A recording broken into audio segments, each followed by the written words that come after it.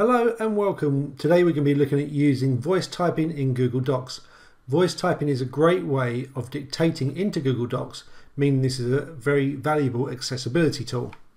You can access your voice typing under the Tools menu and by going down to Voice Typing, or you've got your keyboard shortcut Control Shift and S. If I click on voice typing, I get this icon appear.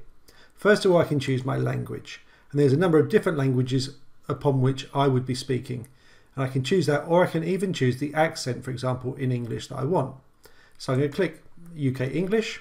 Then when I'm ready, I can click the microphone icon, and then it will start typing.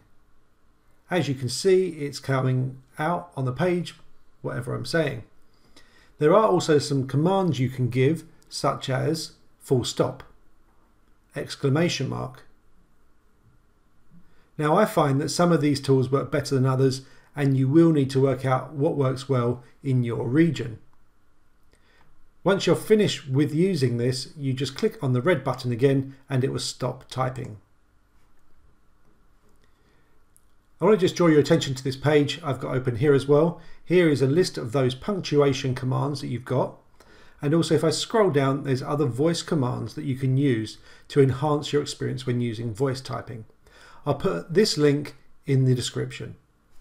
So I hope you can find much benefit in using this tool to enhance your use of Google Docs.